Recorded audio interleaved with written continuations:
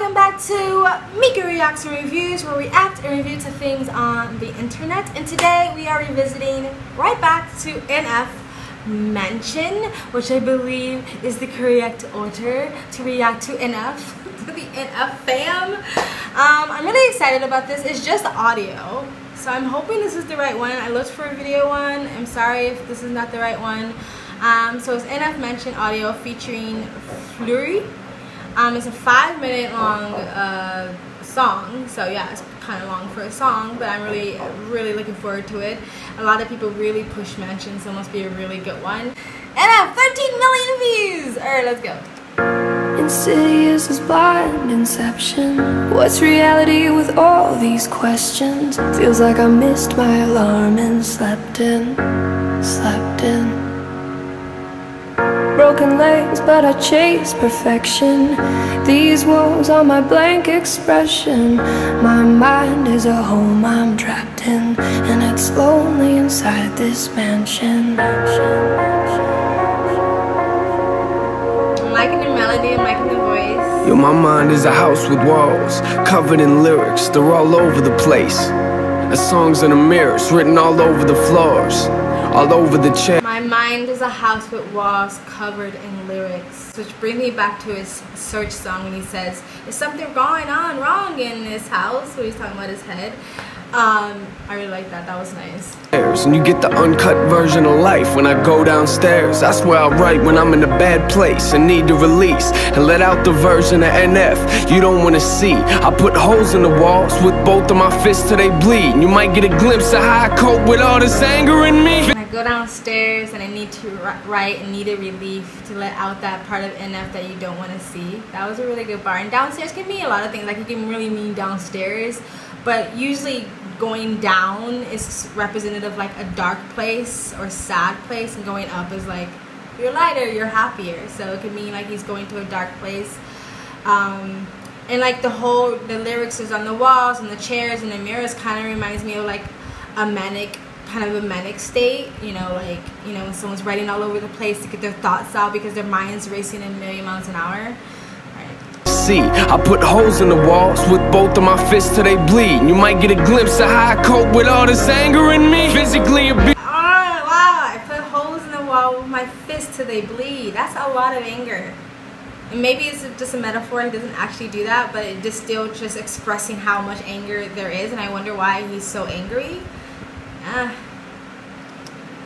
Now that's a room that I don't want to be in. That picture ain't blurry at all, I just don't want to see it. And these walls ain't blank, I just think I don't want to see them. But why not? I'm in here, so I might as well read them. I gotta thank you for this. So there's something he doesn't want to visit, like a memory, a past that he doesn't want to look at, he doesn't want to visit, but now he's in that dark place, so you might as well go ahead and go for it. And that's how I am. Like, when I don't really battle with the fucking crippling depression I used to battle with, but like, it's almost like my depression is just a form of PTSD sometimes, where like one thing can trigger like all the shitty things that's ever happened to me, and I just spiral and I just look at all the shitty things that ever happened to me, and it's like such the most worst toxic mindset you can get yourself into, because like the smallest trigger can make you let's just continue.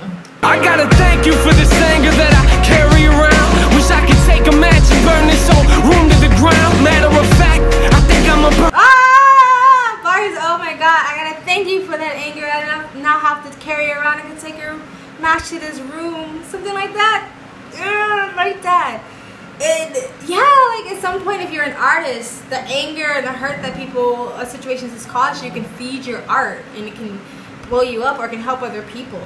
But nobody really wants to be in those situations, you know what I mean? I wrote 3 books about my childhood, about what happened to me as a kid, and as much as like, the fact that it can help one person almost makes it like worth it in a way, but not really, because it was really bad. So like, you can gain something, you can take the shitty thing that happened to you and make it good, but nobody really wants shitty things to happen to them, you know? This room right now, somehow this memory for some reason just won't go down. Put me in the corner so you could see the fear in my eyes, then took me downstairs and beat me till I screamed and I cried. Congratulations, you'll always have a room in my mind, but I'ma keep the door shut and lock the lyrics inside. Insidious as Wait. Oh god. Is he talking about like a situation that happened to him like as a kid? Because that's what I'm getting. Correct me if I'm wrong. I'm getting he was abused by someone or mistreated by someone as a kid or when he was vulnerable. Wow. Okay, let's continue. blind inception. What's reality with all these questions? Feels like I missed my alarm and slept in. Broken legs, but I chase perfection. These walls are my blank expression. My mind is a home I'm trapped in, and it's only inside this mansion.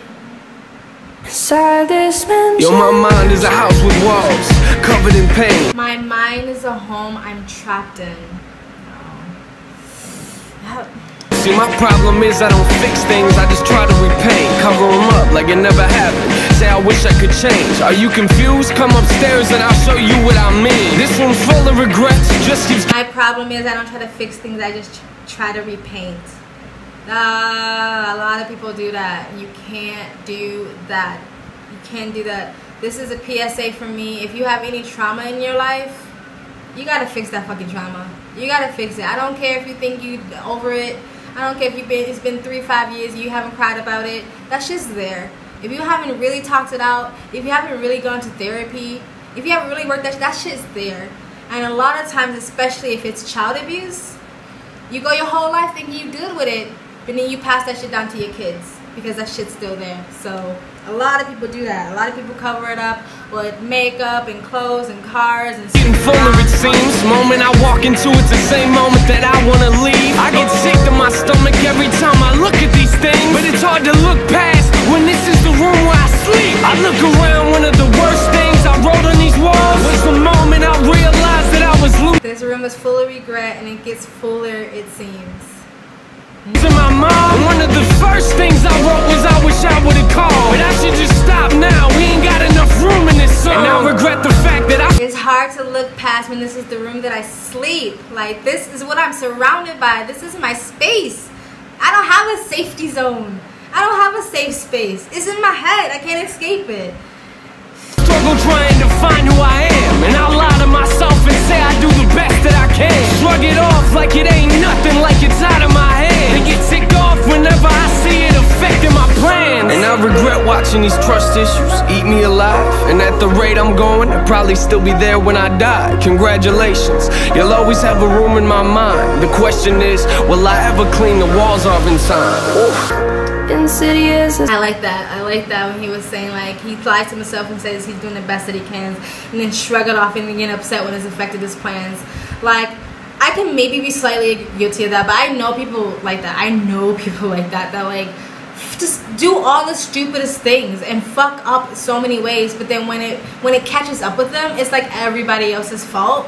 And they don't really see that you did this to yourself. You are self-sabotaging, but they don't see it because they're never taking responsibility and accountability for themselves. It's like, you fucked up for months, and it seemed okay, and it finally caught up with you a year later, and now you mad.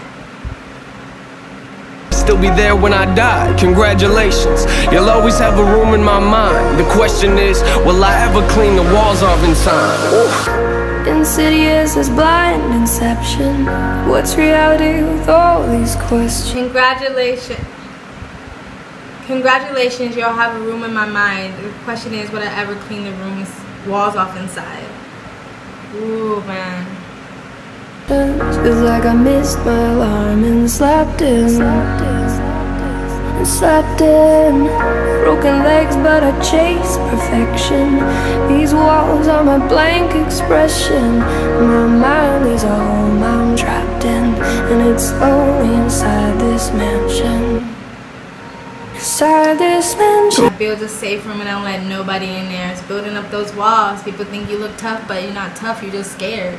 This part of my house, no one's been in it for years. I built the safe room and I don't let no one in there. Cause if I do, there's a chance that they might disappear and not come back. And I admit, I am emotionally scared to let anyone inside, so I just leave my doors locked. You might get other doors to open up, but this door's not. Cause I don't want you to have the opportunity to hurt me, and I'll be the only person that I can blame. Like, then I can be the only one to blame when you desert me. That's like when people self-sabotage their relationships. It's like, I always knew you were gonna leave anyway. That's why I didn't open up to you. That's why I didn't try, because I knew you were gonna leave. You desert me. I'm barricaded inside, so stop watching. I'm not coming to the door, so stop knocking. Stop knocking. I'm trapped here. God keeps saying I'm not locked. I chose this. I chose this. I'm lost in my own conscience. Woo, man. I'm lost in my own conscience. I know that shutting the world out ain't solving the problem, but I didn't build this house because I thought it would solve them. I built it because I thought that it was safer in there, but it's not. I'm not the only. I built this house because I thought it was safe in there, but it's not. I'm not the only one living here.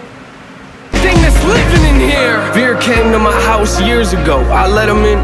Maybe that's a problem, cause I've been dealing with this ever since. I thought that he would leave, but it's obvious he never did. He must have picked a room and got comfortable and settled in. Now I'm in a position to either sit here and let him win, or put him back outside where it came from, but I never can. Cause in order to do that, I'd have to open the... Oh, that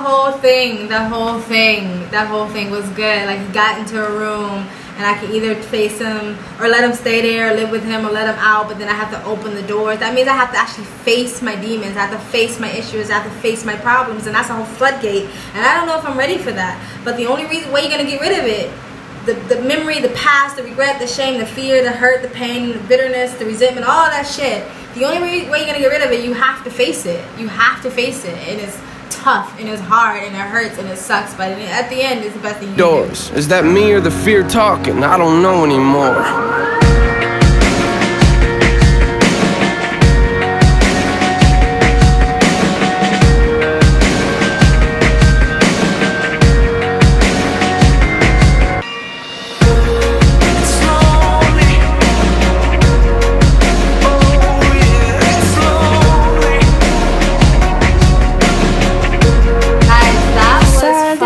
Amazing and super emotional. I actually thought I was gonna cry at some point.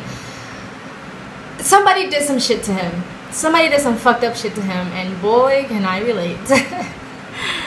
I can relate to that song really, really good. If that's the case, I could be completely wrong about my assumptions. That was really emotional, and I think we can all relate to it. And I think this is why NF has such a big fan base, because I think he really relates to a lot of people, and he puts his lyrics into words in ways where people can really get it and feel it and paints a picture.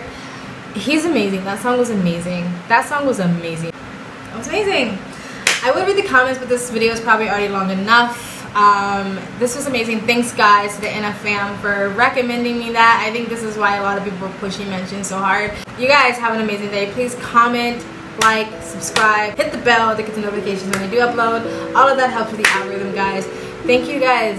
Go hug someone, go hang out with a friend, go write in a journal, go take a walk, go do something you love that makes you happy and bring you peace. You guys have an amazing day. Bye.